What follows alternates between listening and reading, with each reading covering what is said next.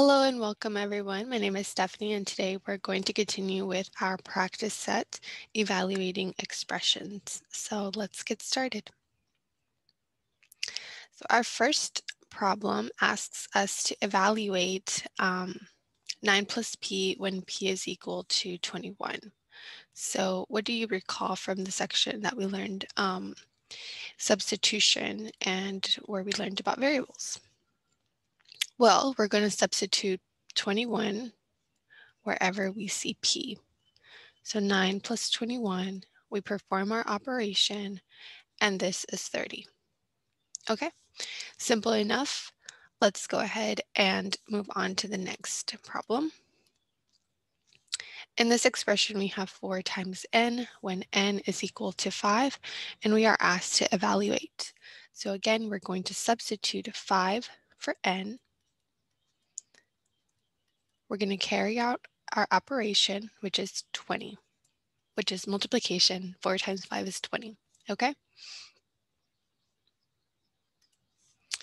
Now we move on to the next problem.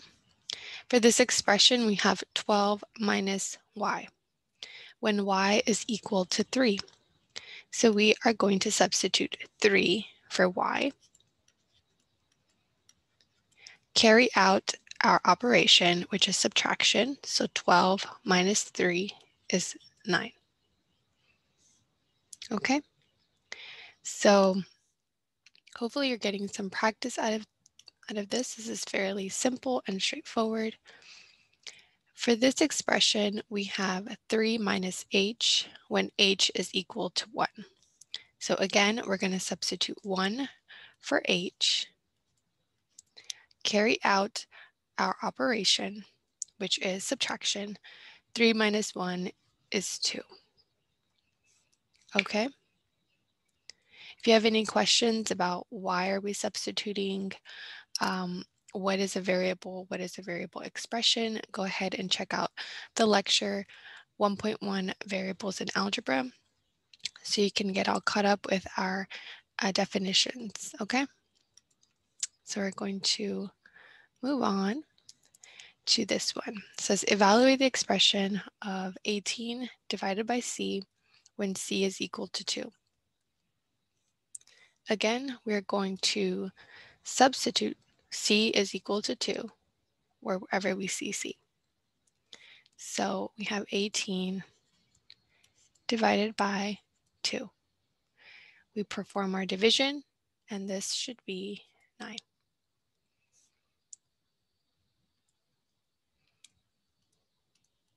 Moving on, we have this expression, 8 times s, when s is equal to 9.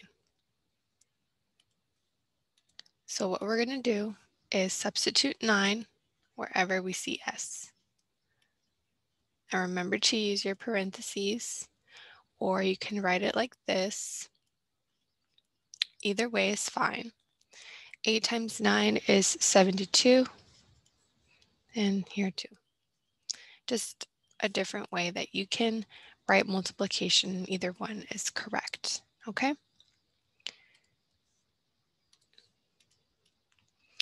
For this expression, we have 11 plus k, and we're told that k is equal to 2, so we're going to evaluate when k is equal to 2. So we're going to substitute 2 wherever we see k. We carry out the addition, so that will be 13.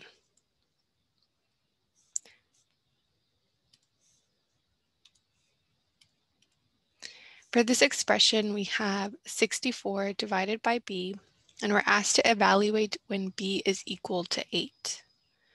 So we will substitute 8 wherever we see b. So 64 divided by 8. We perform our division, and this will be 8. Hopefully all of this is making sense. And for this expression, we have 1/4 plus m, and we're asked to evaluate when m is equal to 2. So I'm going to let you attempt this one on your own. Pause the video and we'll come back and work on it together. Okay, hopefully you've gotten an answer. So let's go ahead and try it. So we have 1/4 plus m, and we're asked to evaluate when m is equal to 2. So wherever we see m, we are going to write 2. Now what do we do here? If you recall, in order for us to add these two things, we need to have a common denominator. So how do we get a common denominator? Well, if you recall, when we have numbers like 2, we can actually express this as a fraction, be 2 over 1. And this can help us so that we can get a common denominator. Or you can just straight away multiply this top and bottom with 4. So either way, you still need to know that this is another way to express this, okay? So our common denominator here is going to be 4. So I'm going to go 1/4, or actually I'll write it up here, 2 over 1. And what I'll do is I'll multiply top and bottom up here to conserve space. So I'm going to multiply the top, and I'm going to multiply the bottom. Then I'll write down here 1/4 plus 8 over 4. Now we can add these two fractions. We're happy. And our answer would be, we would multiply the numerator. So 1 plus 8, that would be 9. And we would carry our denominator, and that's 4. So this would be our answer for this. Hopefully you got that. If you have any questions, I'll be happy to answer them. And that is the end of our practice set for algebra and variables. I hope that you enjoyed this video, and I thank you so much for your attention and time. Next time we will continue and we will work on a practice set about finding distance with a special emphasis on variable expression and using the distance equals to rate times time. And I hope that you can join us for that. Otherwise, that's it for today, and I hope that you enjoy the rest of your day.